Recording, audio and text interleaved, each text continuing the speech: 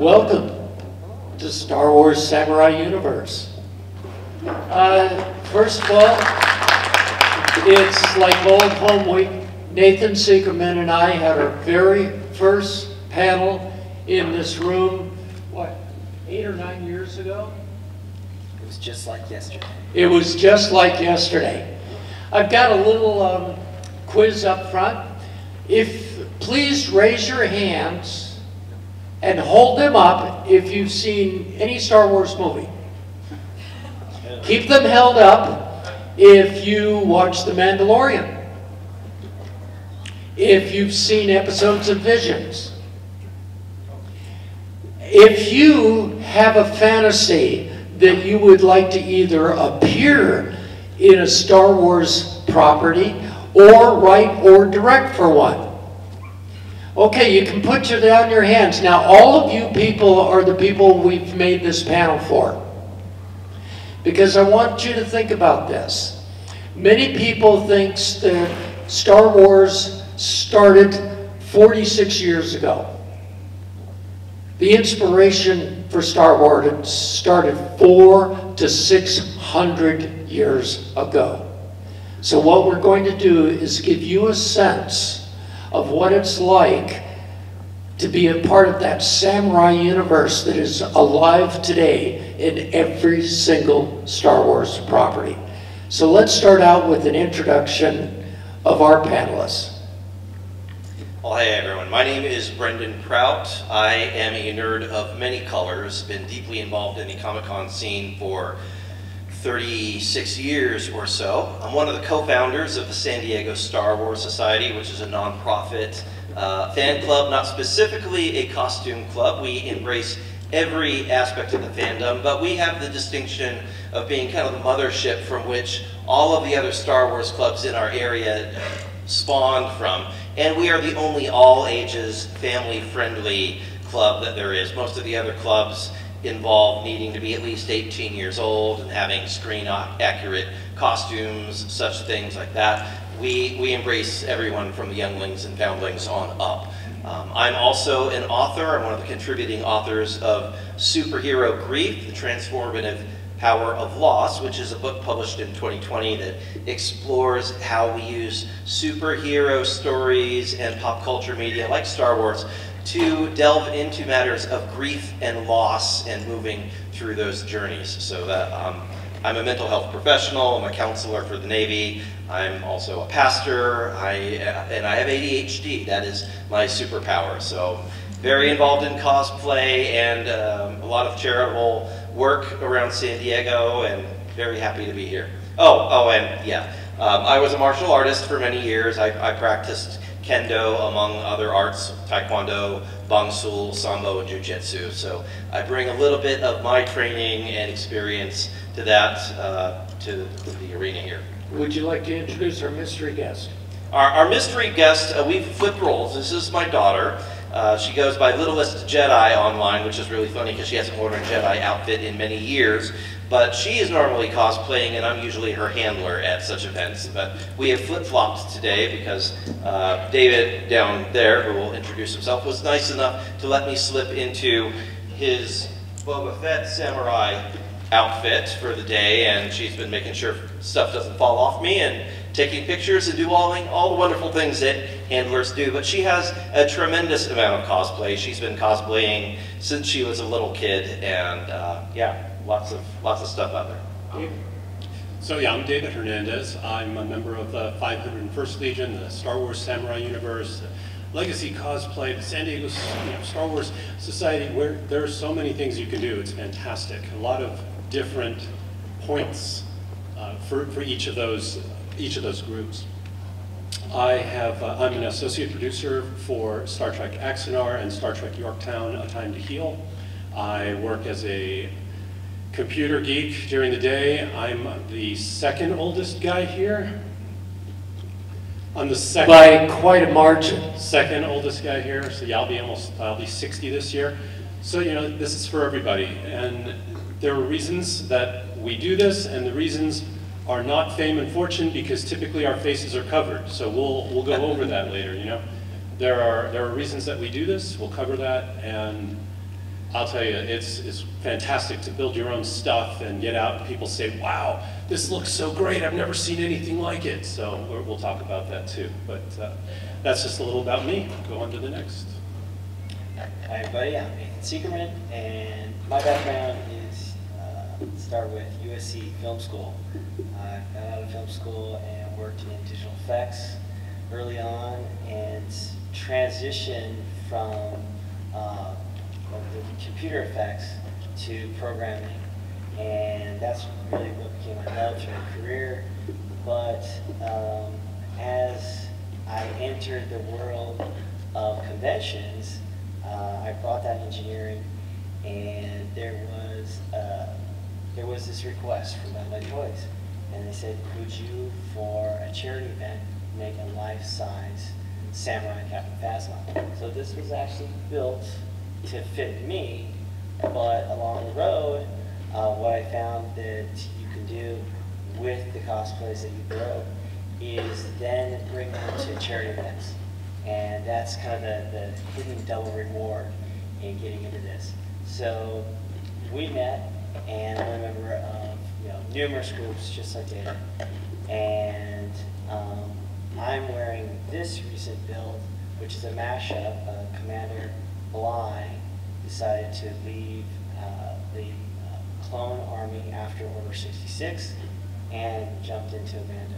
And what really helps with this whole thing in the background is how it shows the code and how the armor evolves from samurai background and into this. And we'll talk about that more as we get into it. But I want you to also be introduced to the wonderful. Hi, I'm Leah Panos, and I'm a military wife, a homeschool mom. I'm a charity cosplayer with all these guys right here, and I love Star Wars. And I get to be the token tall female to model this beautiful armor that Nathan built. And if you're familiar from episode 7 and 8 with Captain Phasma's character, they really did her dirty, and if you read her backstory, she's amazing. So it's an honor for me to wear this awesome armor today. So to let you know, back in when George Lucas was going to USC Film School, John Milius decided that he needed a little bit of different background training, so he took him to 2 movies, Hidden Fortress and Seven Samurai. And this pretty much changed George's full attitude towards the movie. For Seven Samurai, how many people have seen this movie? Okay, you remember the leader of the bandits was a guy that had an eye patch? That was Date Masamune. That's based on a real samurai. He was known as the One-Eyed Dragon. And that character is what the Darth Vader outfit is based on. And so that's why I wear Date Masamune's crest. You know, usually I have, you saw the WonderCon crest before.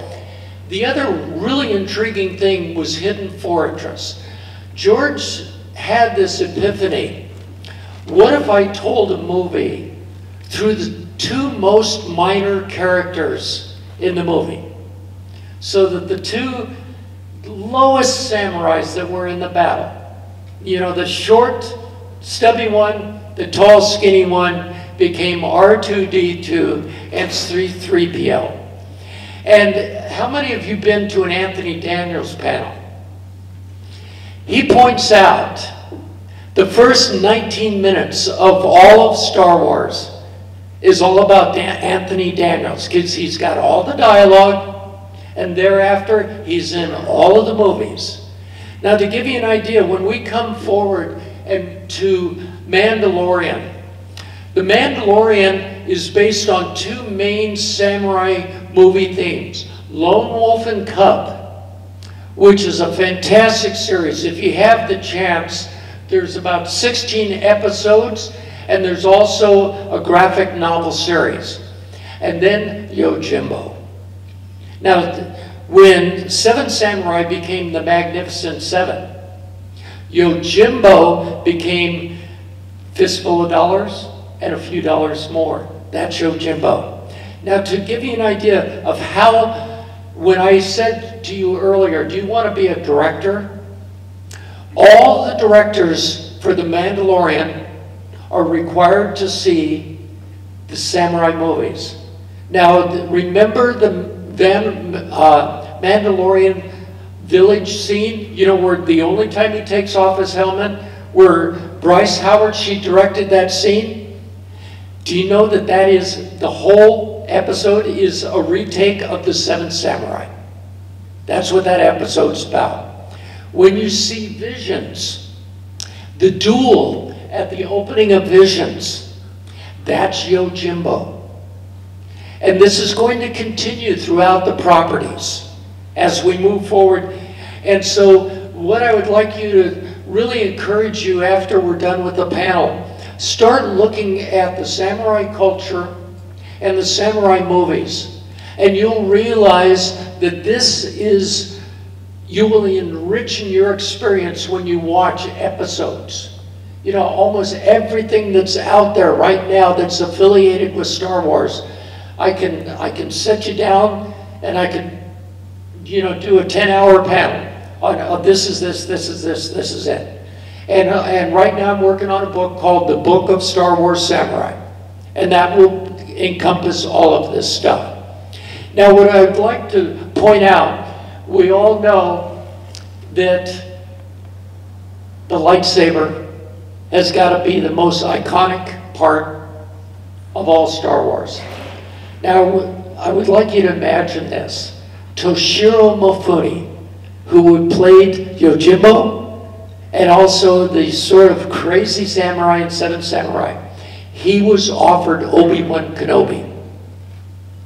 And his agent said, nah, it's just going to be a silly kids movie. And they offered him Darth Vader. Can you imagine our American culture today if Toshiro Mifune had been Obi-Wan Kenobi? Because Obi-Wan Kenobi does not sound like a British actor's name. Okay? Now, so I would like to have Brandon and David talk a little about the history and the connection between Kendo and the lightsaber. Well, Nathan and Lee, they're going to get ready and they're going to give you some tips on the costuming. You want to lead it? Yeah, gotcha. All right. So I also practiced Kung Fu for a long time, in decades ago. But then later, I decided I wanted to study Japanese sword. So I actually practice Iaido, the art of drawing the sword. I'm a first degree black belt in that. So it's just wonderful. You know, there's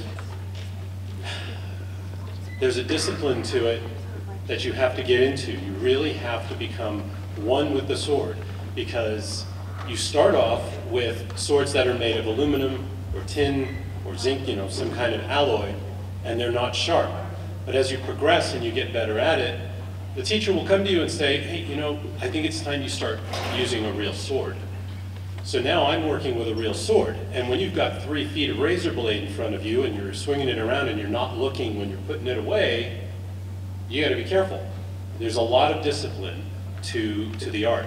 And lightsabers are very similar, right? If you look at the theory behind the lightsaber, you've got this plasma beam of energy coming out, and it can basically cut through anything except Beskar. And you're gonna cut yourself to bits if you aren't careful or if you do something wrong. So discipline is super important in this, and there's a focus and a beauty to it that it goes beyond it being a weapon. It becomes the honing mechanism for your mind and your body to work together. One of the things that I gravitated towards when I first started martial arts, I didn't know that I was going to be trained in multiple martial arts. I went to a Taekwondo studio, and while we were there, the teacher decided we needed to cross-train in some other things. So it started with jiu-jitsu, and learning how to grapple, and then that moved into sambo, which is Russian wrestling, which was a lot of fun. And then we we started learning weapons, and it started off through the art of Bong Sul, learning how to use sticks and various staffs. And of course, we all wanted to play with swords because we'd grown up with Star Wars and using Shinai and Bakken. That was the closest we could come to actually being Jedi when we were younger. So training in the art, we did not train in the art of drawing. It was the art of not getting a concussion. But the form of area of Bushido and the discipline of learning is essentially a dance. It's a dance with weapons. And others who have trained far longer than I can speak to it more articulately, but there's a beauty to the martial art, the art part of the martial art. And that is something that we definitely see brought into the Star Wars universe. If you've ever had an opportunity to watch some of the background extra features from the original trilogy, seeing how the choreographers brought in both the Errol Flynn swashbuckling, let's swing the laser swords around flamboyantly kind of thing, with the actual real world sword play of Kendo, and bringing in the Bushido code of honor, which I've got the tenets up there. You can see how these are all reflected in the Jedi. This is deeply steeped in the tradition that we have within the Star Wars universe of these essentially samurai knights of the Old Republic. What I'd like to do also, how many people realize, you know, before every Olympic Games is allowed to have a demonstration sport. And it's given, if the public approves of it, 4 years later it becomes a competition sport. The French have decided lightsaber dueling is their demonstration sport. I now officially like the French. Yes. So if you go online, go to YouTube, go to Olympic lightsaber, they're already doing the promos, the transitions, and if you go to the 2024 Olympics, take your lightsaber. You're going to be surprised. They are embracing this sport like you can't imagine. It's as though it's 1977 all over again, and somebody says, well, geez, maybe for the 1980 games we should have this. So now I would like to have, go ahead. Except if you're going to use lightsabers in the Olympics, there's only a gold medal because there can only be one, right? Well, so Nathan, would you like to talk a little about the beauty of this armor is how much different it is from 501st as far as your comfort design and skill set in designing your own outfit? So this Samurai Captain Phasma armor, based on the toy by Bandai, it is intended to be worn by a person, life size. So that meant it had to have all the necessary functionality. And what I want to just try to point out is demonstrating some of the compression that you see on the pieces. So this has actually been put together with 3D printed because I'm now pursuing the direction of programming and doing modeling. And so instead of like David, who's got leather, these are 3D printed parts, and then also a little bit of foam here and there. And the paracord is what I use to bring it together. And so you see this compression, and you see the range of motion. We'll do that again. Like, this is really important, right? So somebody that has to, you know, draw a lightsaber or a sword, yes. And she can do her holds, and if she were to, say, be riding a horse or motorcycle, right? So I'm going to do a turn. So it actually does split. So there's a seated area. And so you've got your outer armor and you've got your secondary skirt armor. And so these are typically going to be harder, and these would be like a hardened leather.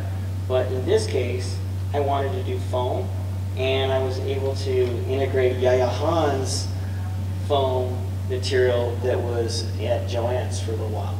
So it's really great that we can integrate some old things as well as have all the new things. So the old things would be using a buckle that's actually gravity driven to hold these on. So that's why they would always need help to put this on. She's gotten so good that, I mean, all I had help with really this time was the knot, the belt, which is a Jujutsu blue, purple belt. And purple is what they use on the toy, so it just doesn't have any other significance than that. And so then the 3D printed. So it's trying to be 3D printed as much as possible.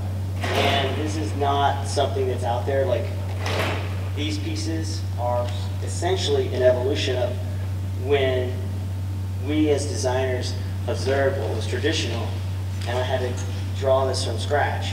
Then, you know, we saw this armor in the Mandalorian. So this is actually Death Watch. Okay? What I'm hoping that you're seeing is, look, I've got a comma, and I can sit in it. And she's essentially, you know, has her comma, which is the underskirt. And we build up from there.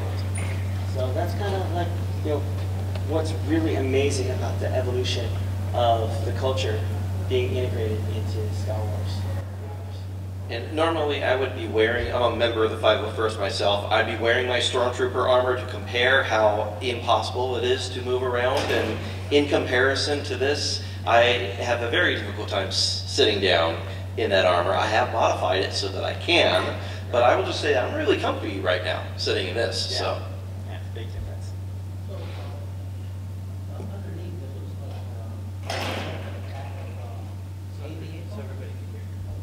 The back of the, under the armor, is it AVA foam? This is EVA foam, and I stitched paracord right through it. It is EVA foam, and he stitched paracord right through it. There we go. Wow. That looks awesome. Yeah.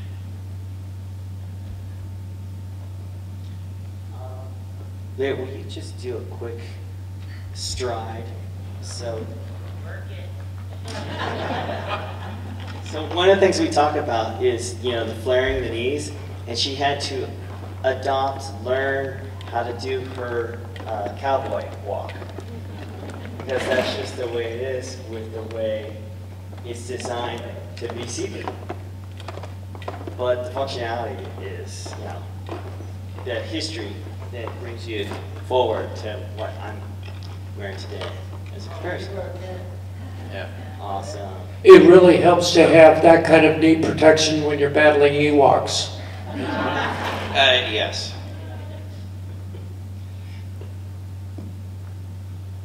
Any other questions? I think we're... Yeah, while we're going through this, by the way, if you have, this is intended to be an interactive panel, so if you've got questions, you can kind of come up here. We do have a microphone in the front so that others can hear your questions. Every time somebody says, I'm loud enough, you never are. So. Yeah, so if you have any questions, why don't you start lining up behind the microphone? I'd like to have David talk about, he has really started to embrace the armor, and so the two outfits here on set other than me are his. So can you talk a little about your, the transition that you've experienced? Yeah, so as a member of the 501st Legion, I'm a Darth Vader there. And Darth Vader, that's a hot, heavy leather, plastics, resins, gloves, 5 layers. It's very heavy, it's very hot. You have to have fans running in the helmet, everything fogs up. It doesn't matter how cold it is outside, you are at 90 degrees or hotter. And if it's a troop in July and you're out doing something, it's hard. It's very, very hard to do. Yeah, see, this armor, the armor I'm wearing here, this is leather strips, right? Leather strips, and you can use power because they can't hear me. Right? So here we've got leather. Yeah, thank you.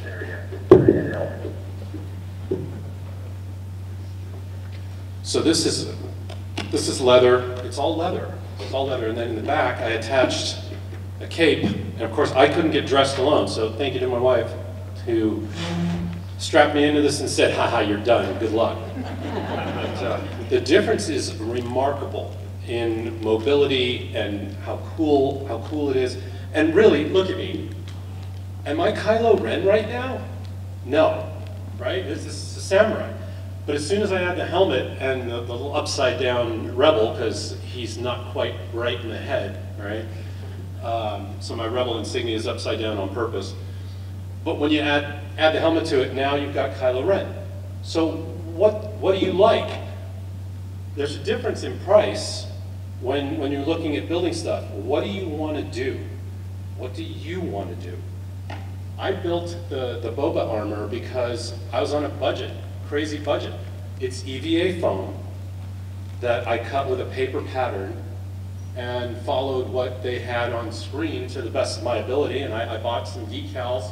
So is it 501st or Merc approvable with those groups? No, because they are at screen accuracy level. All right. This was armor I could wear that looked cool, that let me do samurai on it, and then picked up the leather armor so that I could do something different. But you know, you can still put parts of yourself into the armor. I know I've mentioned this at a previous panel. I mentioned on his right shoulder, on my two shoulders, you see there's a little patch inside there. I'm Puerto Rican, that's actually my family crest. So this is my armor, I made it mine, you know, make it yours. And what are you going to do? What are you going to do with this stuff? That armor, I think you could build that armor for 60, 100. You could probably build the whole set for $100 and then add a helmet. Right, so I got the, it's a bulletproof vest cover on the inside. That's what I used because I didn't have access to the more expensive stuff because I was on a budget. So I got that for like $30 on eBay, and then the foam's like $30 on eBay, and you know, yeah. Anyway, what do you want to do with it? If you want to get into, whoops, yeah, sorry. If you want to get into having your own set of armor, think about what it is you want to do, why you want to do it. We go out and we work charity events, and those charity events they're wonderful. You know, we go and our faces are covered and nobody knows who we are, but we visit sick kids in the hospital and brighten their day up. You know, that's happened. Walk in, and I told this story last time. Remember I went into a hospital as Darth Vader. I went to visit a particular kid who was in for some injuries. And I walked by the room of another child, and he just lit up. And later, the nurse brought him by to the room I was in. Hey, he just wanted to meet you. He hasn't been out of bed all day. He's been depressed. He's got brain cancer. And, you know, it really gets you. The kid hadn't been up all day until he saw Darth Vader. And then he got up because he wanted to see Darth Vader. And then he was able to do his rounds for his exercise for the day. So you don't know what kind of effect you're going to have on the people that are around you, and they don't know who you are. So find a reason. Maybe it's you want to just have fun, but maybe you want to come join us and visit people and brighten their day. And you can do it on a budget. It's not something you have to spend thousands of dollars on. You can do this on a budget. So I highly encourage, if it's something you have any interest in, it's super cool to walk around and feel like a samurai, but also be Star Wars, okay? Yeah, and you can definitely run away and join the circus and find us. We've got a Star Wars Star Wars Samurai Universe group on Facebook. It's where we connect and help one another find the resources, especially on the cheap, and get connected with the events that we can show up and have fun in this universe doing these things. And I want to let you see, if you watch the samurai movies, especially Ron, you know, anything that Kurosawa did, you know, they're not always in armor. Sometimes they're at their temple or at the family, you know, lodge. And so you can also do samurai attire that's comfortable. I love this guy's kimono. Do not get near me, or you might be leaving without that. I'll challenge you to a duel right now. That's a great looking kimono.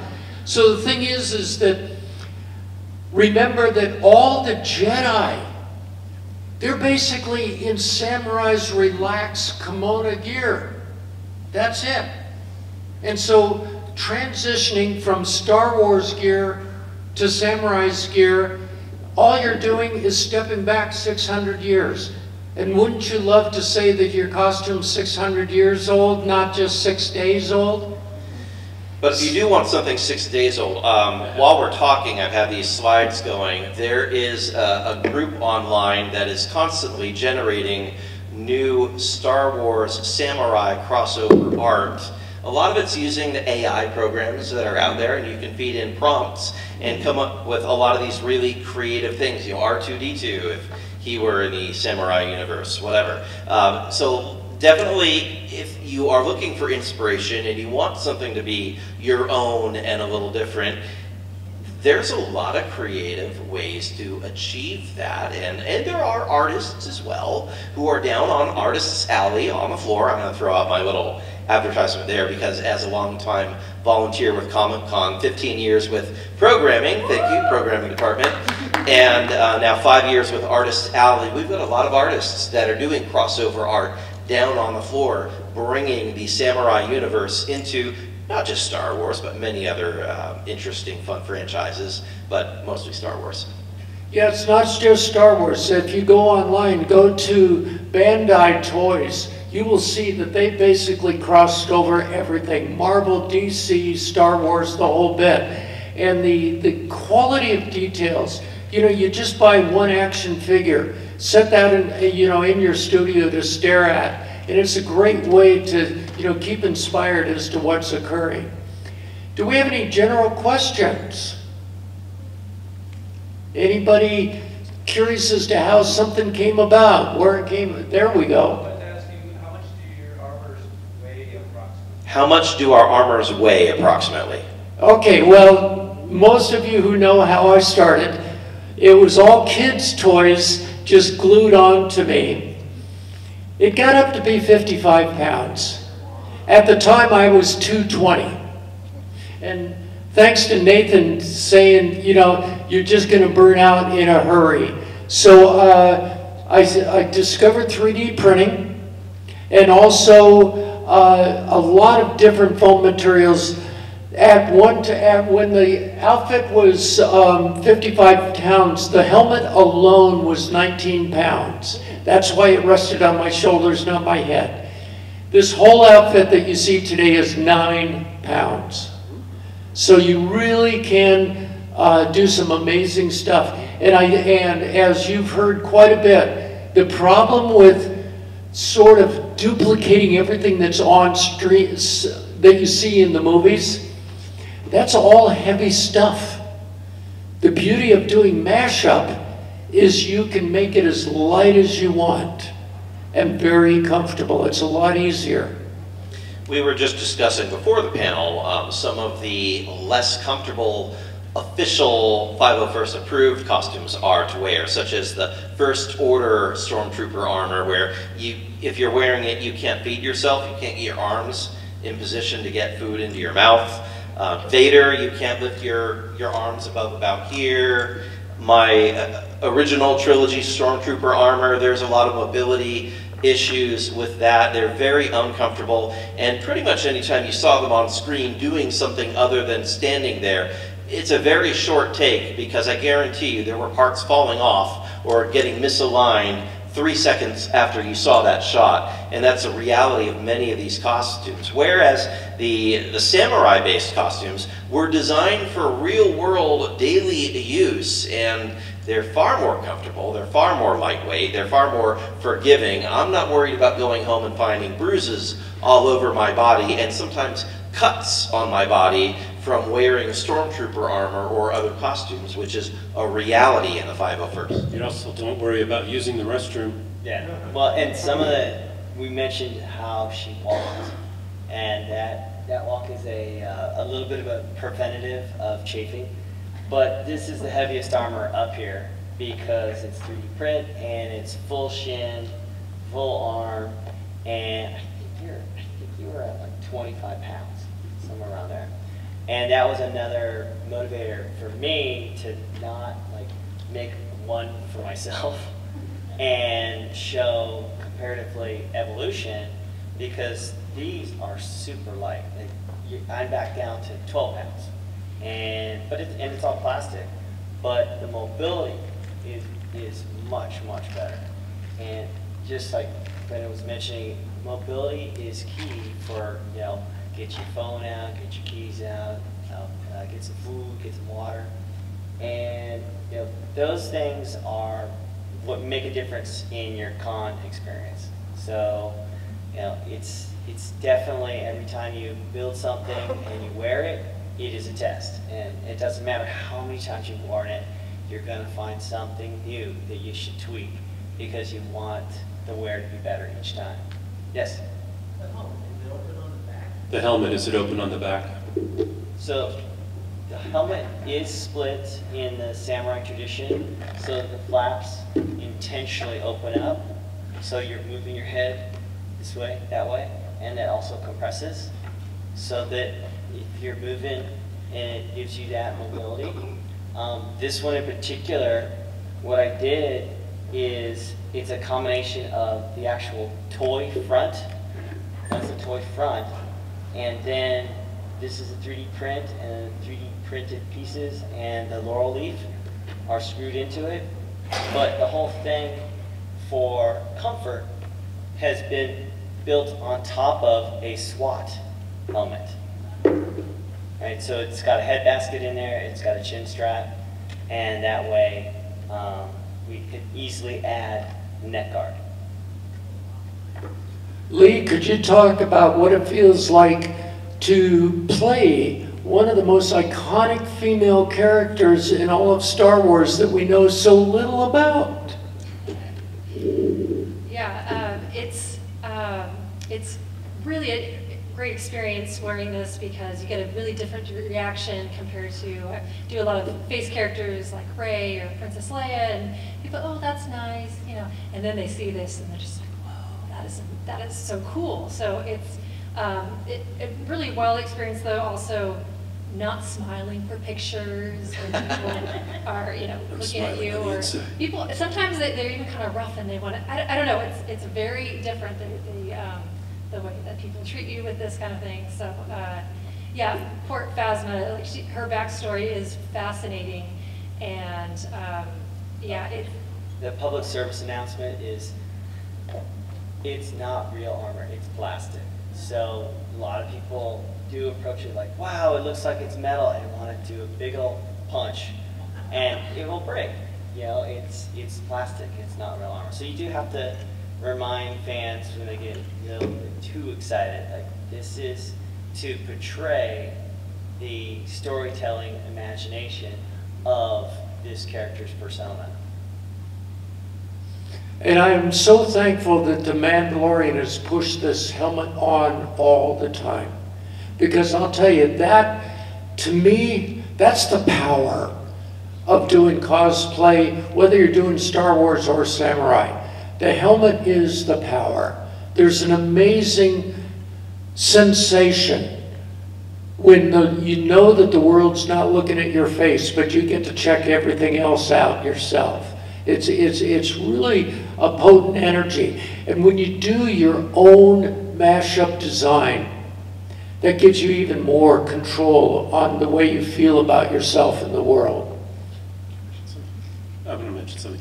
My good friend Ed over here, he put together a Mandalorian outfit, all right? So we're saying you can build stuff light, you can build stuff a little heavier, you can build stuff, 8 pounds, 9 pounds. Ed's got real armor. It's steel. Mandalorian steel. So he's got steel and heavy leather and steel gauntlets. You can do whatever you want. And that armor is amazing. It's absolutely amazing, but it's real armor. So You can only wear it for you can wear it for 2 hours. But if somebody wants to punch that, well, good luck. That's going to hurt. But you have the choice. What can your body handle? What can you handle? You want to come up to the microphone here? Everybody wants to see you anyway. Yeah, Thank you. He's got a thumbs up. He's good. So I got a question about like kendo, and then so I have to ask when it comes to lightsaber training. Because you also mentioned lightsaber dueling, such as like, I said Paris, France. So where do you guys look at your kendo style versus your lightsaber styles? Like the Well, one of the things really to keep in mind, I'm a Western fencing Olympic champion in épée. And the thing is that in Western fencing, it's all about speed, quick touches, everything. In kendo, you actually have to announce where you're going to hit before you hit that location, or it doesn't count. And they're going to incorporate that in the lightsaber battling so that you have to call out. Because if you were wielding a lightsaber, you don't get hit twice. There's something to be said that it is a very close parallel between kendo and lightsaber dueling. In what I would consider swashbuckling sword play that we often see on screen, it's very fancy. There's twirling, there's movements, there's a lot of footwork. In kendo, the idea is one cut, one kill. It's efficiency of motion, it's conservation of motion, and if you make the wrong move, you may be dead.